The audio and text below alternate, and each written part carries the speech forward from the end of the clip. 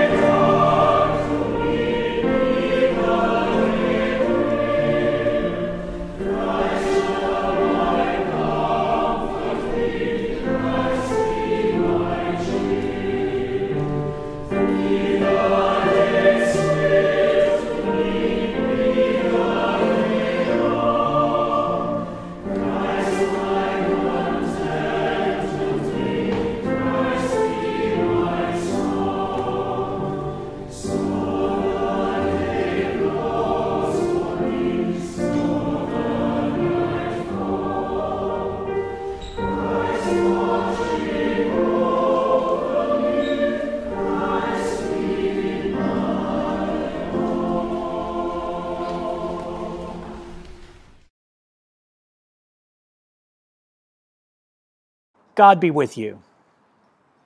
Let us pray.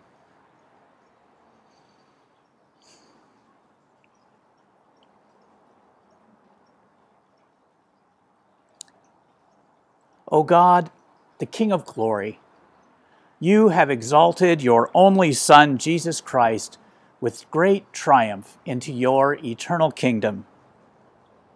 Do not leave us comfortless, but send your Holy Spirit to strengthen us and to exalt us to that place where your Son has gone before, who lives and reigns with you and the Holy Spirit, one God, forever and ever. Amen.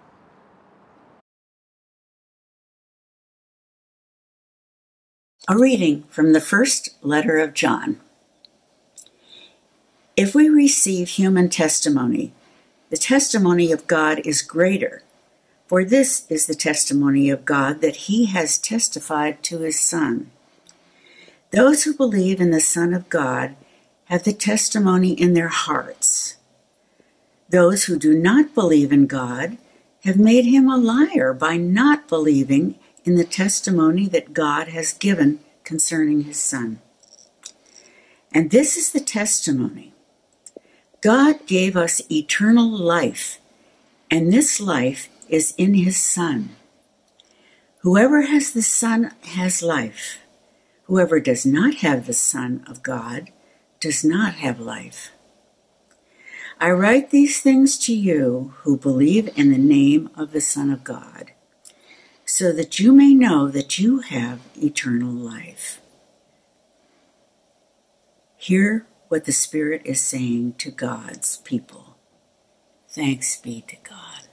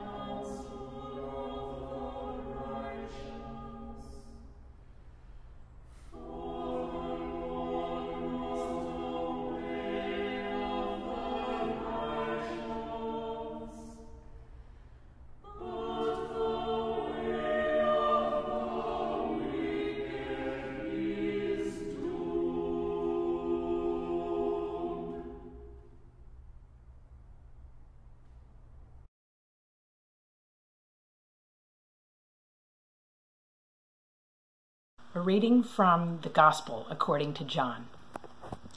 Jesus prayed for his disciples.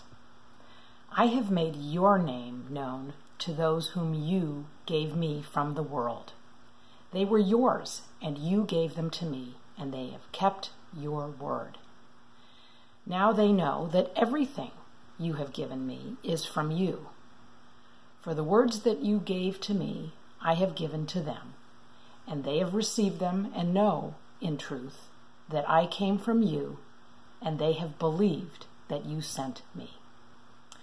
I am asking on their behalf. I am not asking on behalf of the world, but on behalf of those whom you gave me, because they are yours. All mine are yours, and yours are mine, and I have been glorified in them. And now I am no longer in the world, but they are in the world, and I am coming to you. Holy Father, protect them in your name that you have given me, so that they may be one as we are one. While I was with them, I protected them in your name that you have given me. I guided them, and not one of them was lost, except the one destined to be lost, so that the scripture might be fulfilled. But now I am coming to you, and I speak these things in the world so that they may have my joy, made complete in themselves.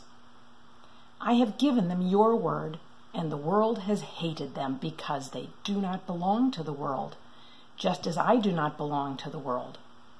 I am not asking you to take them out of the world, but I ask you to protect them from the evil one. They do not belong to the world, just as I do not belong to the world. Sanctify them in your truth. Your word is truth. As you have sent me into the world, so have I sent them into the world. And for their sakes I sanctify myself, so that they may also be sanctified in truth. Hear what the Spirit is saying to God's people.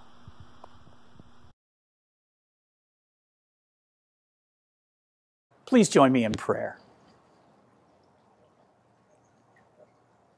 Gracious and loving God, help us this day to understand and celebrate your dream for the world, to be transformed in Jesus' love, and to use our gifts to make a difference for others. Amen. It's hard to believe that next Sunday will be my last Sunday at St. Paul's, only a week away. And leave-taking can be difficult and lead us to uncertainty. But we're fortunate that we find ourselves today, this very day, liturgically in a moment of leave-taking. Actually, this whole season of Easter has been about Jesus talking to his disciples about what it will be like when he leaves, or what they need to do when he departs. Now, just to be clear, I am not Jesus, and this is nowhere equal to that story, to those accounts that we hear today, and yet there are resonances about leave-taking and what happens when somebody takes leave. Now, I could tell you a story about somebody taking leave, but I think I'd rather invite you to think in your own life about a time. Perhaps recently, perhaps it's just a particularly memorable time when either you had to take leave or somebody took leave from you. Sometimes these leave takings are forced, and we can't really find much good in them, as when somebody sends a child off to a war zone, or one of those parents at the border separates from their child voluntarily because they need them to escape the violence in their homeland, or just the kind of leave-taking that happens when somebody in our life dies. These are wrenching events which can wound and hurt us. And then there's another kind of leave-taking. It's kind of the leave-taking I'm doing, and it's the leave-taking that you would do when you send a child off to college or good friends move away. It's the kind of leave-taking where it's still painful to leave, it's still sad to leave, and yet we know that the leave-taking is necessary for the next steps in life to happen. But Jesus is talking about both these kinds of leave-takings in some ways. His disciples who have been following him around, who have centered their whole lives on him, may not have even imagined that he would ever leave, but he knows he's going. And so he spends these 4 chapters of John's Gospel preparing them, teaching them to love one another, encouraging them to stay together, even when others try to lead them off the path, even though Jesus is gone. And then we get to this chapter, and we have a prayer. It's Jesus' prayer for his disciples before he leaves. And this prayer really has 3 parts, and I think they're so helpful for us in any of our leave-taking. First of all, Jesus prays that his friends would be protected. And certainly there's the basic protection of, drive safe when you go where you go, hope you don't run into any bad physical problems wherever you're going. But it's also a prayer for spiritual protection. It's a prayer that they, wherever they are going, or wherever they are with Jesus gone, it's a prayer that they won't give in to what he calls the world. That they won't give in to despair, that they won't give in to cynicism, that they won't give in to hurting other people or violence, that they won't give in to out of their frustration or their fear, being drawn off that way of love or that path of love. Protect them, Father, in this world. It's the same kind of prayer I might pray as I send my son off to college. And then Jesus prays not just for protection, but that they would find joy. That they would find joy in their new life apart. Everything that Jesus has taught his disciples has been about the joy of knowing God's love for them. The joy of knowing that God is with them wherever they go. And so Jesus, in this last prayer that we hear today, prays for their joy, that their joy might be complete as God is with them, as he is apart for them. And finally, in the first letter of John today, John reminds us of the important end point, what it's all about. It's all about life. And so if we were to add that to the prayer that Jesus is praying, we might pray for life. And again, not for just survival, but that in some way, in this time of parting, wherever you are and I am, we are apart, that it would always be in the service of finding life. The kind of life that wells up out of like the water out of the fountain behind me. The kind of life in which we engage fully with whatever challenges God puts before us each day. As we part, don't just survive, but live and find that life that God is giving you. I will indeed miss this place of St. Paul's. I will miss the community that gathers around one another in good times and in bad. I will miss the great wisdom and love that I see in so many of you in this place. But I will be praying. I'll be praying for those things I know how to pray for, and I'll also be open to what prayer God would give me. And that's the last word I would leave with you. Sometimes we don't, in a moment of parting, even know the right prayer, even know how to pray correctly.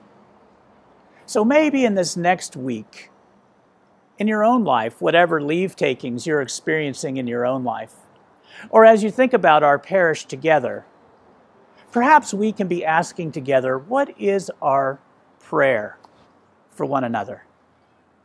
Certainly the prayers of protection and joy and life. But what other prayers do we have for one another? Because I know that Jesus prayed when he was getting ready to leave his disciples, because he knew that God was ready to do a new work.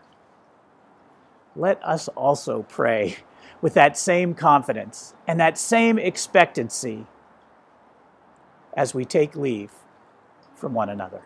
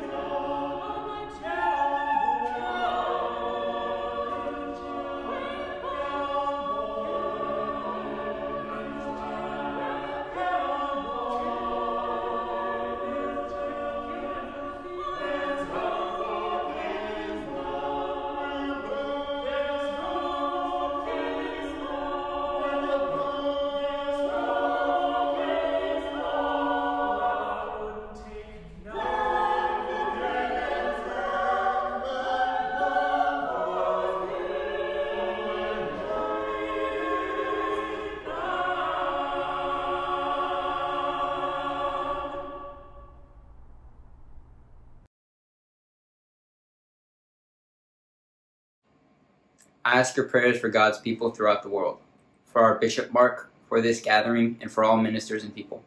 We pray this day for our ministry leaders and all the ways they build up your people for your work in the world. Pray for the church. I ask your prayers for peace in our nation and for the well-being of all people.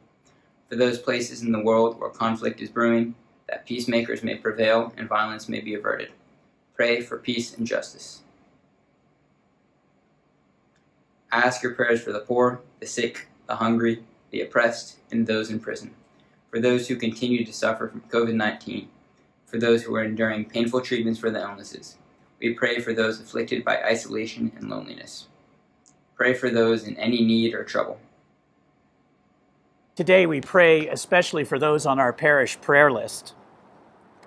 For John and Shelley Pasco, Brendan Panida and his family, Pamela Allen, Charles Vaughn, Jim Hansen, Bonnie Merrick, Christopher, Linda McLaughlin, Diane Miller, the Forrest family, Michelle Sloat, Susan Lawson, Billy Young, Laura Cope, John and Arlene Borgeson, Nate Price, Michelle Blair, Nan Kasulos, Tom Bryce, Renee and Bernd Kem, Wally Clevisall, Jim Prescott, the Murdoch family, especially Charlotte.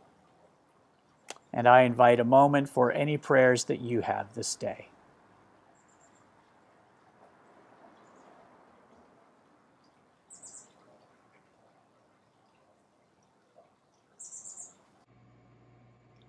I ask your prayers for the departed. Pray for those who have died. And now, as our Savior Christ has taught us, we are bold to say, Our Father, who art in heaven, hallowed be thy name. Thy kingdom come, thy will be done, on earth as it is in heaven. Give us this day our daily bread, and forgive us our trespasses, for we forgive those who trespass against us. And lead us not into temptation, but deliver us from evil. For thine is the kingdom, and the power, and the glory, forever and ever. Amen.